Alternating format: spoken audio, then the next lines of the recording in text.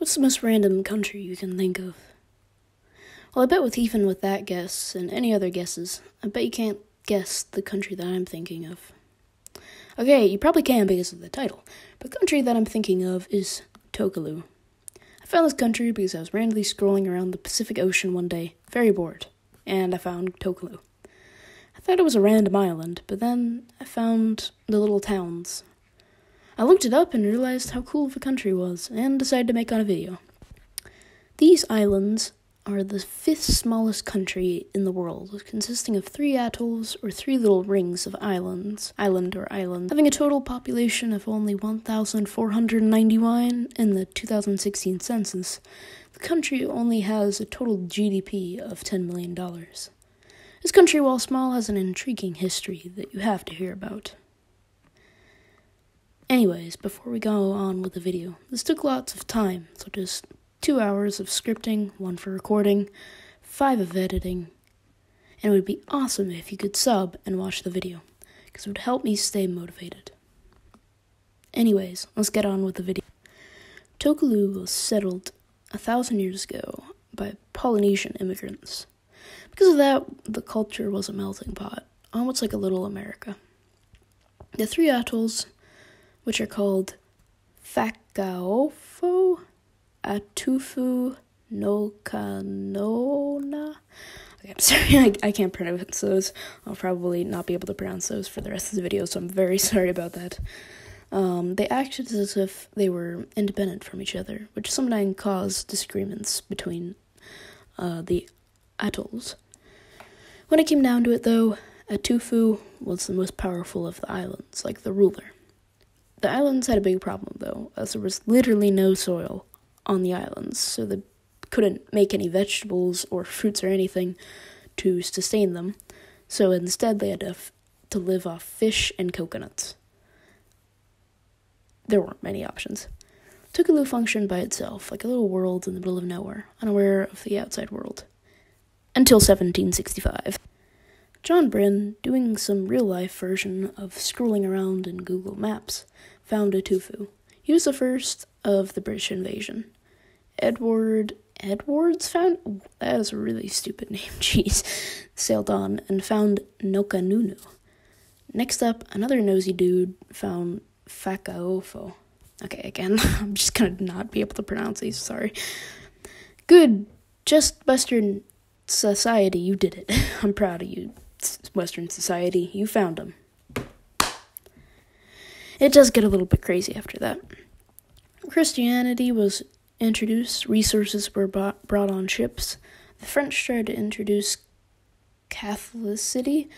Peruvian slave ships took all the able-bodied men, nearly all of them, 252 in total, which out of the probably 1,000 population, because this is a little bit back, there was that was a very big dent into the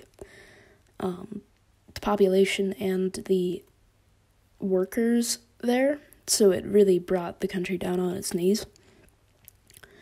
They all died on the way to where the slave ship was taking them, and then only a few ever returned. These losses also included all their political leaders, so they changed their system to be more of a council of elders kind of thing, so a little bit more democratic than just a few men just kind of talking together. It was made a British procreate in 1889, but sneaking America couldn't wrap its head around that until 1979, thinking that Tokelau was his colony the whole time. Yeah, we're a bunch of thickheads over here. In 1926, England got bored of it and instead gave it to New Zealand, which cemented that if you have a problem, give it to someone else. True. Do it.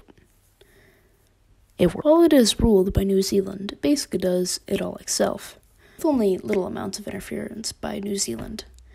Nowadays, Tokelau is kind of a normal sort of country, just really small in the middle of nowhere, and only has 1,500 people living on it, which makes it pretty not normal, I guess. But even there, they still have a lot of things that we don't. They were the first country to have 100% solar power. While Ireland does have that, I don't think it counts for some reason. They have it for every single building in the country, and it was achieved back in 2012.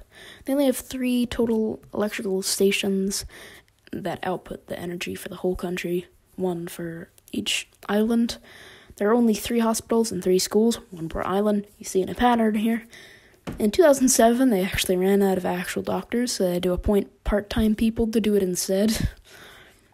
They're the 23rd member of the Oceania Table Tennis Federation, which I thought pretty funny. They won 3 gold medals in the 2007 Pacific Games, which Violina Pedro, mispronounce, carrying with 2 out of the 3 gold medals. The Tokelau Games are held every year, and they're basically the big sporting event of the year. Tokelau makes most of its money through fishing, coconuts, and woodwork, plated craft goods, stamps, and coins. As you can see, it isn't the most resource-bountiful island, excluding fishing, so a lot of residents work in New Zealand, sending home money each month and going over there usually only around Christmas.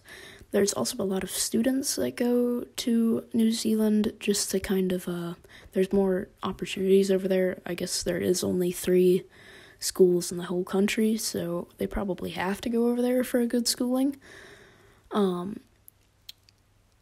And there isn't much opportunity in Tokelau to support, so it's kind of dying off. It's kind of like the Japanese mountains kind of out there, like the rural cities. There's a lot of young people moving to the cities or the other country or something, just because there's not a lot of opportunity in Tokelau.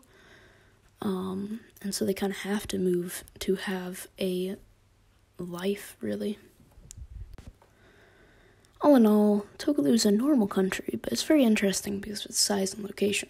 It really shows that people can bloom even in the middle of the Pacific Ocean, or basically anywhere. Tokelau's for the people who like the feeling of isolation, and they can deal with that. They thrive out there, and they live just like us, but just in the middle of nowhere. They're like the people on the ISS, or the people at the bottom of the ocean. They innovate what it means to live somewhere. They live differently than the US, but they still have the same human needs and wants what we do. As I don't have the other 3. I hope I have educated you. I'm not reading the real books, of Tokelau, and taught you about its rich history. Anyways, that's the end of this video. So make sure to like, subscribe, watch any other videos, and I will see you later. Have a great day. See ya.